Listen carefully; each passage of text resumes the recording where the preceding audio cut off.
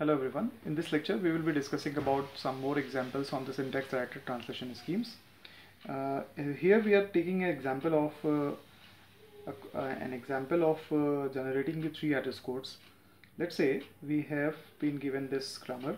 S produces id is equals to e produces e plus t oblique t, t produces t star f oblique f, and f produces id.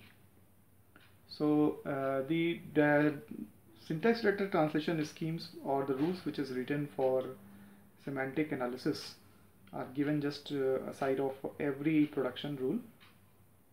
Here you can see that there are three things actually to take a note of. One is the place, another one is gen, which is actually generate, and there is one new temp. So new temp is actually about creating a new temporary variable. Fine. So you must be having an idea about how do we generate the three address codes. So in the three address codes, for the sub expressions, we write new temporary variables, and we can take as many temporary variables as possible or as required. Fine. So new temp is actually generating the new temporary variable.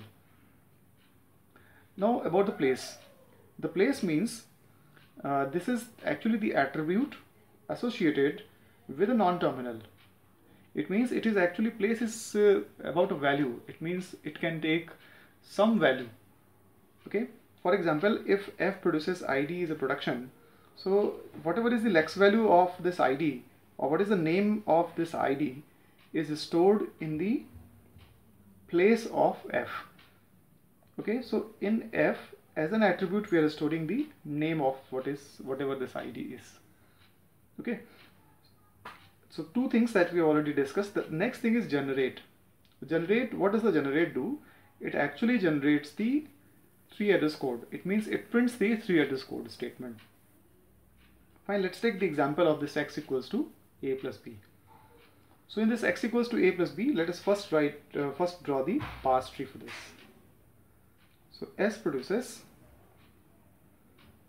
id is equals to e, and then let us expand this e.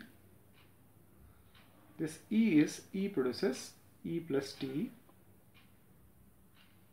and then this t produces f, this f produces id.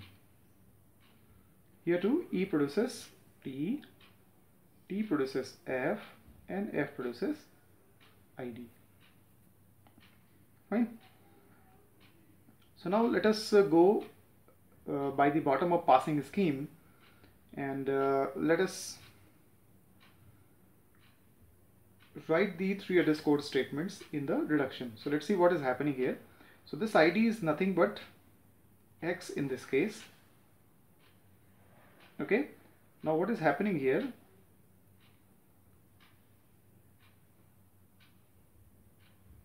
This is not a reduction. This is not a reduction. Now id is assigned to f. Yes, this is the reduction. So what will happen actually? This id is nothing but a, and this id is nothing but b. Now the value or the name a is assigned to the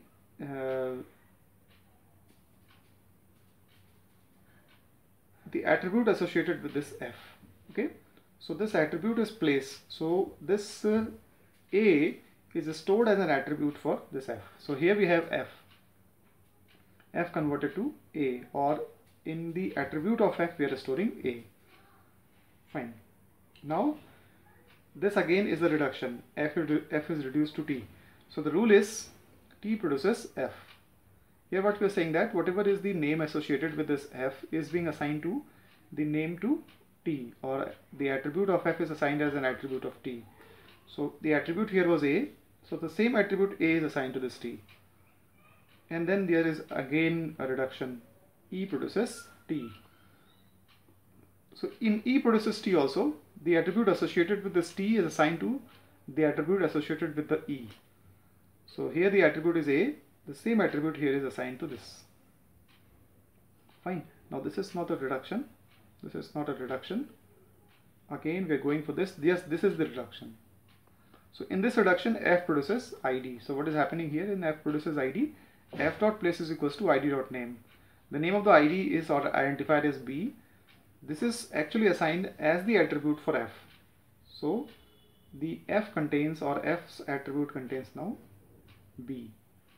Then going up, yes, this is the reduction. T produces f. For this, the attribute of f is assigned to attribute of t. So now the attribute of t is also b. Going up, now you see E produces E plus T. So this is the production and this is the reduction. E produces E plus T. The two actions are taken here. E dot place is equals to new temp. A new temporary variable is created and which is assigned to E. So let's say the new temporary variable is T1. So T1 is assigned as an attribute to E. Now we are generating the three-headers code. So how are we going to generate this? This is equals to generate E dot place. So E dot place is T1.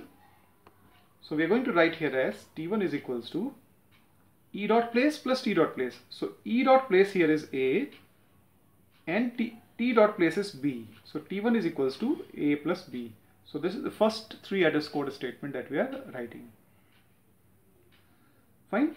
Now after this, going up, there is again a reduction. So reduction is id is equals to, s produces id is equals to e. So what is the semantic rule associated with this? S produces id equals to e. Generate id dot name is equals to e dot place. So we have to print the three-headers code statement. So for printing the three-headers code statement, id dot name is x, is equals to E dot place. So what is the E dot place? E dot place is T1. So this the attribute associated with the E dot place is T1. So this is the three-headers code statement for x equals to A plus B. Let us take one more example to understand this. Let's say this is x equals to A plus B multiplied with C. So for this x equals to A plus B multiplied with C, S produces id is equals to E. Then this E equals to E plus T. This T is equals to T multiplied with F. Fine. And then this F produces id. For this, T produces F, F produces id. For this, E produces T, T produces F, and F produces id. Okay, so this id is nothing but x, and this id is nothing but A, this id is nothing but B, this id is nothing but C. Now, you see, wherever there are the reductions, you will be doing the action which is defined by the semantic rules. So this is not a reduction. And then we are moving up. Yes, this is a reduction. F produces id. So for this F produces id reduction, the semantic rule associated with this is that we will be assigning an attribute to F same as the name of the id. So F has an attribute A. Now T produces F, this is a reduction. So T produces F, whatever is the attribute of F will be assigned as an attribute of T, which is A. Okay, now again E produces T, this is the reduction.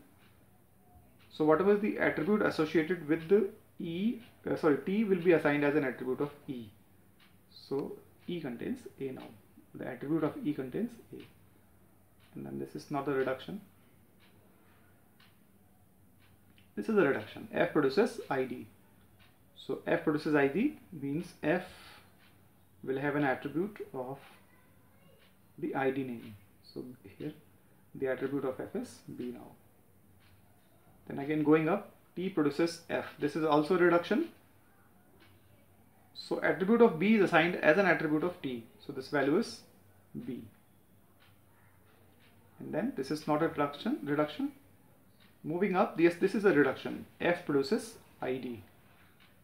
So the ID value will be assigned as an attribute of f, that is C. Then moving up, this is a reduction. So this reduction is with the rule T produces T star F. So what is happening in T produces T star F? First is T dot place is equals to new temp. So new temporary variable will be created. Let's say the new temporary variable is T1 and which is assigned as an attribute of T. After this, we will generate the 3 address code. So the generation of the 3 address code is saying T dot place is equals to T dot place multiplied with F dot place. So T dot place here is T1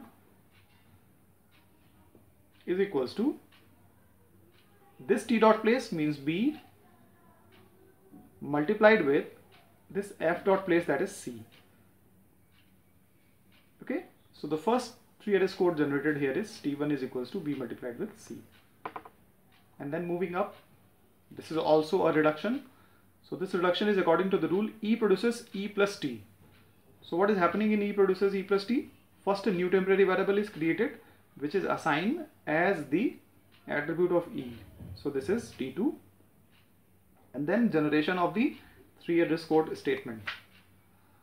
Fine. So generation of the 3 address code statement as E dot place, that is T2, is equals to E dot place. On the left hand side we have B, sorry, on the left hand side we have A, then plus this T dot place. So this T dot place has T1. Okay, so this is the second 3 address code statement. And then moving up, again there is a reduction. Reduction of kind X, S produces ID is equals to E. S produces ID is equals to D. So you just have to generate the 3 address code statement. So generate ID dot name, that is X, is equals to E dot place. E dot place is T2. So this is the 3 address code statement for the given arithmetic expression. Thank you.